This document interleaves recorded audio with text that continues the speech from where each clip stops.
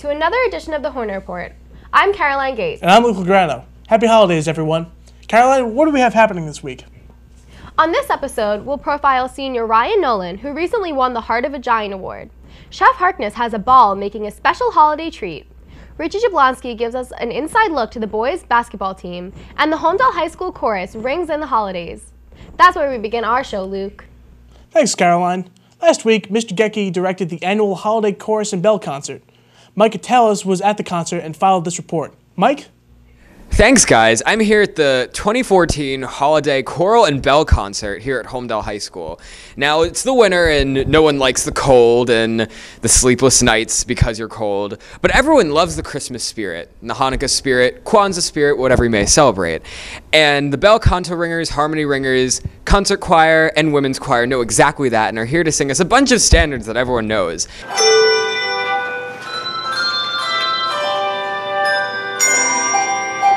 I'm here right now with Tori Lacerdo, who is on concert chorus. How you doing, Tori? I am doing great. How do you feel you sang tonight? I feel I sang well. I think we all had a really good time, and I think we got everyone in the holiday spirit. Favorite song of the night? My favorite song was from the 3 Jazzy Bell Carols.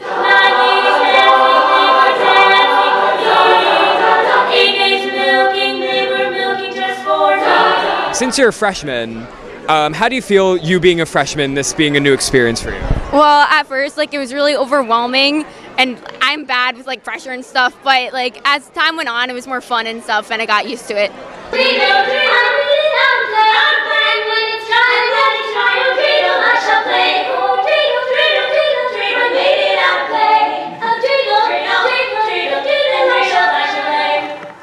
Well, since this is your first year, and it's a brand new experience for you, how do you feel about all this? I feel very overwhelmed. Mr. Mackey is very, very good, and he pushes us very hard, and it really brings out the best in us, and we really push ourselves to be the best that we can be.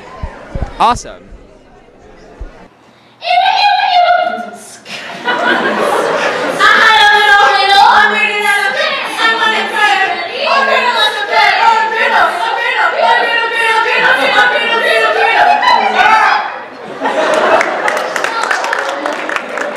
Well, the 2014 Holiday Choral and Bell Concert at Holmdel High is officially over, and we had a lot of fun and can't wait for it next year. Back to you in the studio.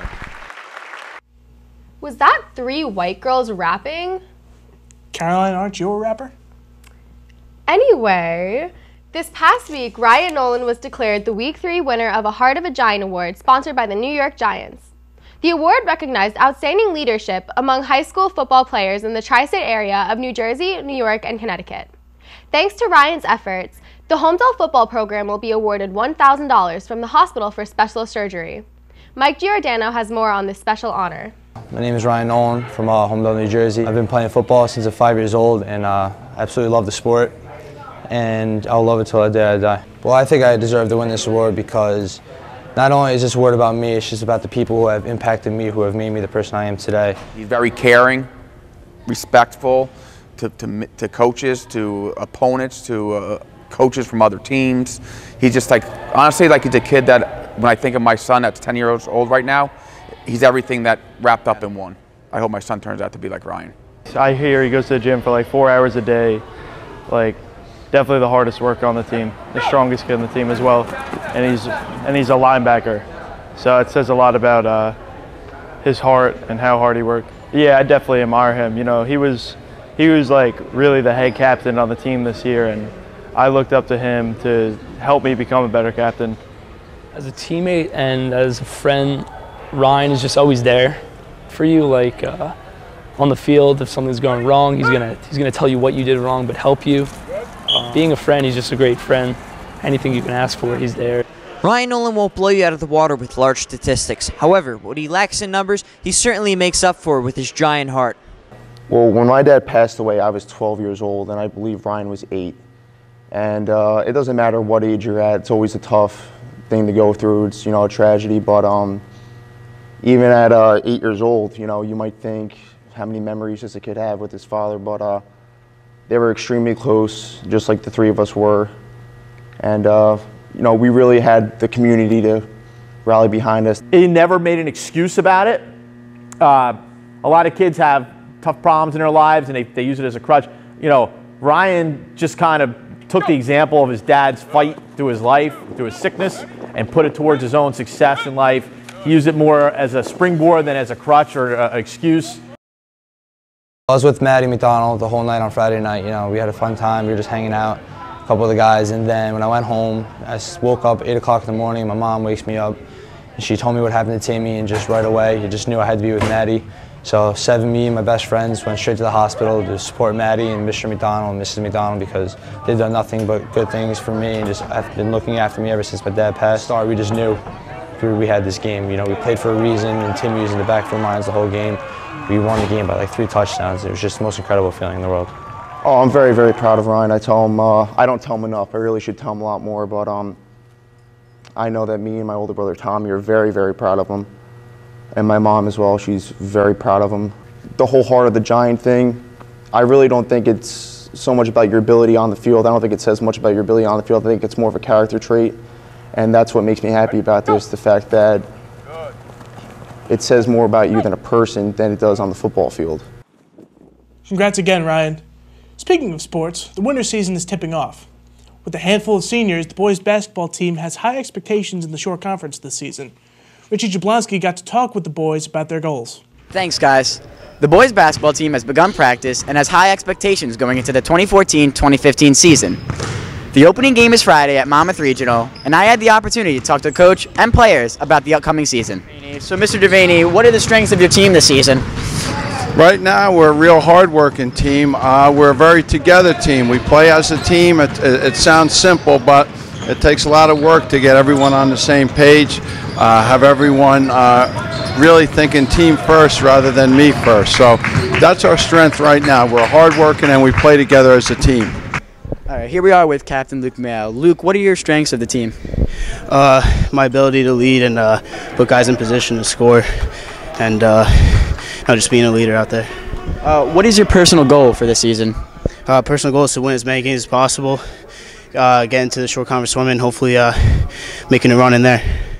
I mean, my personal goal is to play the best I can, man. This is my senior year. I just want to go all out, you know, and just and win as much as we can. We always want to have a successful season, maybe make a run in the short conference. You know, I know we'll make the playoffs.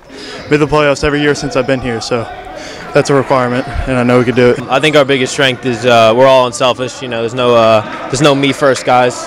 We're all just looking to win. I think we'll be very competitive. I think when you play us, you're going to have to play to get a win, and I'm real confident in how we're going to play, the way we play, the Holmdel way. So, what do you want to see in the Nest this year at a home game? Man, I want everybody to just get loud, have fun, the excitement. Like, everybody just needs to just get up, get loud, man. That's it. And we want you guys getting rowdy. I know you will. Let's get it. As we heard, the boys have set the bar high for the upcoming season. And as far as the home opener, we hope the Nest is swarming with buzzing fans on December 22nd against the rival school, Raritan. I'm Richie Jablonski, and back to you guys in the studio. Thanks, Richie. Our holiday break is right around the corner. Families across the globe are making some of their favorite holiday dishes. Who better to serve up a holiday dish than our very own Chef Harkness? Isn't that right, Luke? Luke? Where's Luke? Where did he go? All right, so for those who don't know, this is Chef Harkness. Chef, thank you again for having us. Oh, my pleasure, Luke. So what do we got today? So today we're making holiday rice balls. Now, to a lot of people, rice balls may not be a holiday treat, but in my family, they are held very sacred. I remember growing up, Thanksgiving, Christmas Eve, and Christmas were the only time my mom would make rice balls. We'd beg her throughout the year, it could be my birthday, any special day, and ask her to make rice balls, and they were savored just for the holidays. So when I was asked to do a special holiday recipe this year, I figured what better thing to do, a little tribute to my mom and to all the moms out there, and make rice balls. All right, so let's get started. So what we have here, I cooked about 3 cups of rice, and by overcooking it, what we're going to do is we add a little bit of extra water into the cooking process. It's going to make everything stick a little better? It's going to make it all stick a little bit better, Luke. And I have cheese mixed in there also, okay? I don't want to overwork it at this point. Just want to make sure it is well combined. I'm then going to add some tomato paste. This is unseasoned tomato paste, and this is going to give us a nice reddish color. I tell the kids in school when it looks like a penny vodka, kind of color, you know you're kind of at your spot. The cheese. For 1.5 cups of overcooked rice, we're using 2 cups of cheese. And you may be saying, wow. That's a lot. That's a lot of cheese. But it's the cheese that really helps to make these. Now, originally, these were made with chopped ground beef, cooked ground beef. And then my grandmother, at some point, started making vegetarian ones. And as we started to make them, more and more people love the cheese one. So as you can see, the rice is overcooked. Okay, and we're starting to see that nice kind of penne vodka kind of color to that. Okay, so we're going to stop right there. Okay, all our cheese and our tomato paste has been mixed in. Now, I'm Italian, so I know how to make rice balls. For the people watching at home, give us the lowdown. Okay, so we want to start by taking a small amount of rice, not too big. And what's really important is you really want to wet your hands a little bit. It's going to help for the rice not to stick to your hands. We're going to go ahead and we're going to make 1 ball, and not to over roll them. You'll see a little bit larger than a golf ball. Okay, Luke, get a good handful of breadcrumbs right now. It's like this. Okay, and I'm going to toss this in our egg whites. Now, our egg whites are going to be well beaten. Okay, you may lose your shape a little bit. Okay, right in. Okay, right over the top. Put it right over the top. Right over the top. And then we're going to shake our breadcrumbs around. Okay, and what comes out is a rice ball. Okay, and we can push those right onto there. All right. All right. So how long have you been making these for? You know, making these as long as I can remember. I started with my grandmother and my mom making them, and then unfortunately my mom passed away in 1997, and this became, you know, an even bigger tradition in my family. My sister and I and my brothers, we argue over who makes the best rice balls, and do we make them as good as mommy made them?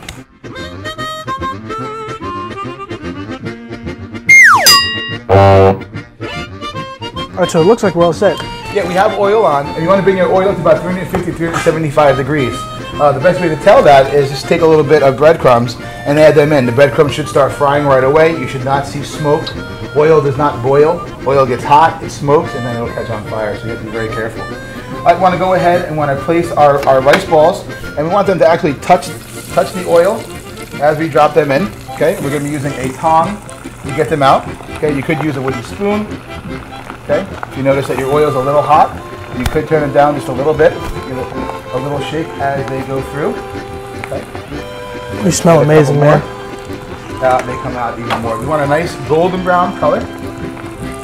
So we can go ahead and check them out as they're going through. And as you can see, they go rather quickly. Okay. Remember, everything is cooked inside, so we're just kind of browning the outside, getting the rice ball nice and crispy. Man, they look good. The first batch of rice balls.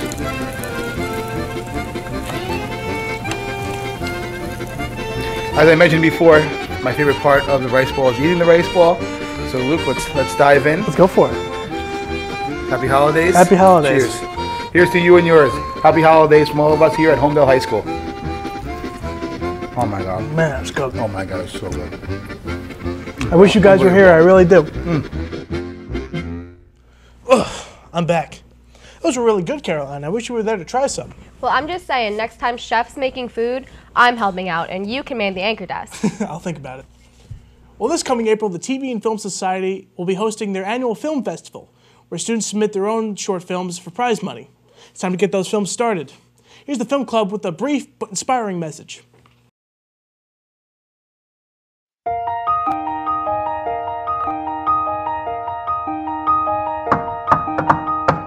Do you want to make a short film? Come on, let's go record. The greatest mini film of all. We'll have a ball and blow them all away. We really need some entries, or it'll be a mess. I really wish you'd try. Do you want to make a short film? Yes, it has to be a short film. Not too long.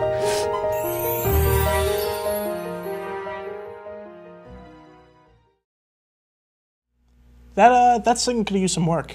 I'm not disagreeing, but Lolia was pretty good. Lolia was all right. I don't really think she should ever sing again. Nah, I'm kidding. Great job, guys. I'm super excited. I really hope it snows so I can make a snowman. Caroline, do you want to build a snowman? No. I want to make a short film. I like that attitude. Well, that looks like all the time we have for this episode. I'm Luke Lograno. And I'm Caroline Gates. From all of us who work on the Hornet Report, we wish you very happy holidays, and we can't wait to see you next year, where, as always, we'll bring you the week's best at HHS.